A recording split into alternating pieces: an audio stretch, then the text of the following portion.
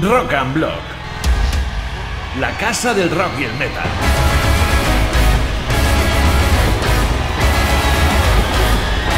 Siempre con los mejores contenidos en entrevistas, reportajes, charlas, concursos y un montón de sorpresas para ti, amante del rock. Hoy en Rock and Block Friends presentamos...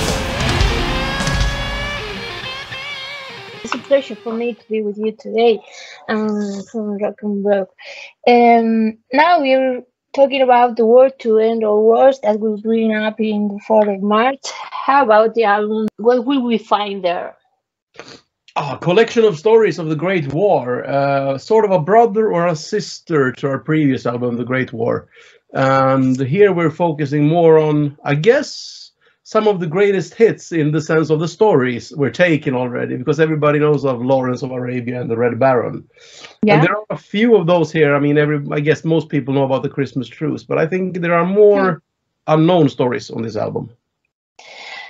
For example, we find Lady of the Dark. You're talking about a woman into a fight and a battle, and that's really nice.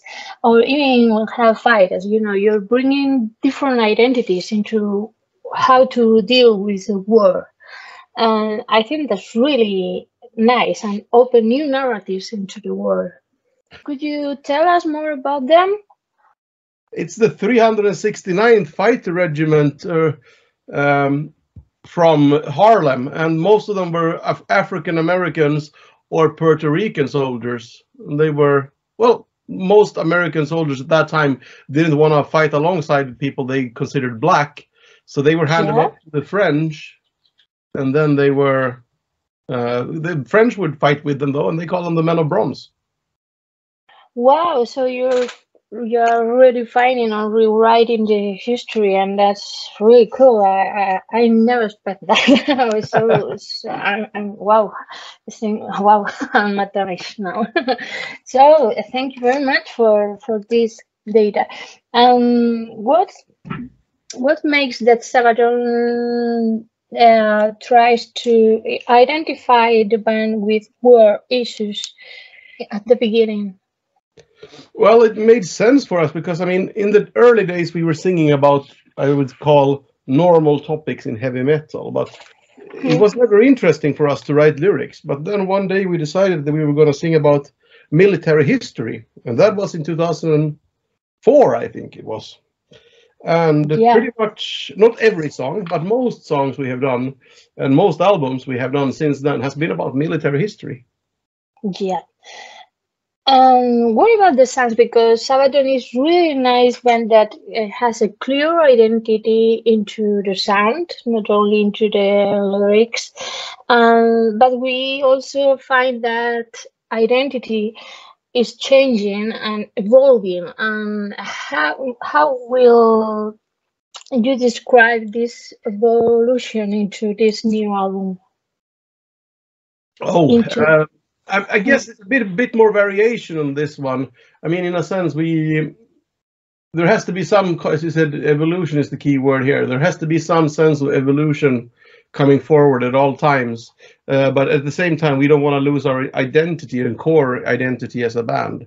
So musically, I'd say, you know, this is not crazy far off from what we have done before, but it's a very difference from our first album, you know.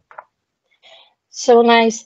About how the creative process was, I guess you did it into the lockdown or even during COVID times, and how was it? Well, COVID pandemic changed everything, obviously, for every musician and everyone in the entertainment and sports industry. And it's weird how much it changed our lives in every way, except how we make an album, because that was pretty much the same. Yeah, of course. Yeah, of course. What about the aesthetic? I mean, the cover artwork is really nice and hard. Also, with a cross, a skeleton, a soldier. What about this idea of the cover art? Yeah, it's a thing that were developed with our bass player Per and Hungarian artist Peter Salai. and we sort of wanted the artwork to continue on the previous album's artwork as well, which also featured one soldier, but he was still alive at that point, and in anguish, sort of. Now this man is dead, but on the other hand, at this time the war is over. Yeah, of course. Are you open-minded to go into another wars, even in Latin America or even Spain or even Africa? I don't know. In next albums? We don't know where we're gonna go yet. We have several ideas, actually. And we don't want to divulge them because we've done so in the past, and we told people what we were planning to doing, and then people got angry when we didn't do it. So we found out it's better for us to shut the fuck up and, you know, just go with what we feel. But I mean, everything is of interest for us. I mean, certainly, if we feel right now at least that we've covered most of World War I, what we want to do. So I'm guessing our next album will not be another World War I related album. How about the shows? How is this year going on? We are starting the Swedish tour. We have a Swedish tour first, kicking off in April, and then we move on to festivals this summer. And then we are looking into it. It's still a little bit of a mess with the pandemic, knowing where to play and when, if you know what I mean. Yeah, I know. The rest of the band, how are they feeling, or how are they? We're good, actually. We met... all of us met last week, so we have some stuff to do. You know, when releasing an album, there's on top of interviews, there's also stuff to be signed and pictures to be taken and stuff like that. So we were together for almost a week doing our relaxed schedule, had some fun, and we probably had too much beer and gin tonics. Yeah, for sure. Will you be minded to go into another kind of projects that could be identified into like comics or new formats or even drinks or beers or something like that? Are you describing? I mean, I'm open to anything that makes sense for us or is fun for us. So since we deal with military history, if there was video games about military history that we've worked with before, makes sense for us. So yes, and I like beer, and beer is fun. So yes.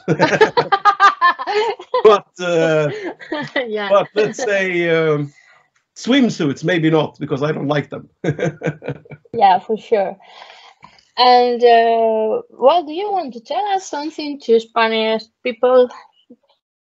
Yeah, thank you for all the good times. I mean, it's a fucking fantastic country to play in when dealing with the crowds. And we're coming on the 1st of July to Resurrection Fest.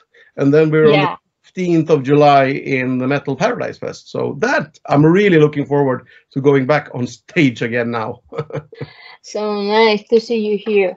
So I think I have enough information. Unless you want to tell something else? No, I'm good, thanks. Okay, so you're really nice, and thank you very much for your time, and good luck and all the success in the world to this album. Thank you. Thanks for having me. Bye. Bye.